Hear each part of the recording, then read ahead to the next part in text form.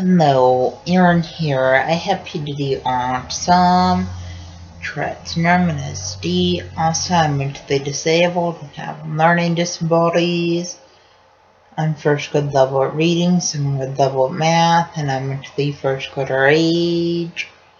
Also, because of medications I take for my mental disabilities, I have a rapid heartbeat, but I take medications for my rapid heartbeat.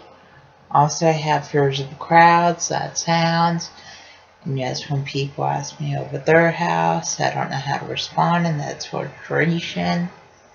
Also, it's hard for me to interact with others. Also, autism is kind of like a brain-delayed factual interaction, and autism makes it hard to process what other people are saying.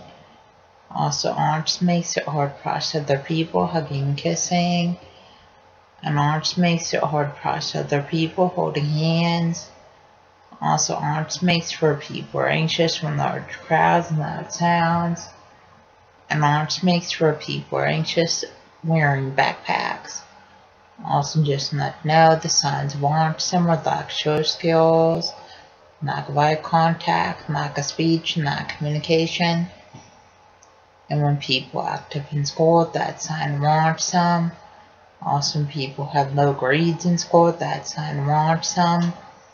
Awesome people STEM in school, that's a sign of autism. Also, STEMming is kind of like hand flapping and hand motion, and hand movement and hand fidgeting. And people with autism, STEM in school classes, and STEM walking out of school classes. Please subscribe, rate, and comment.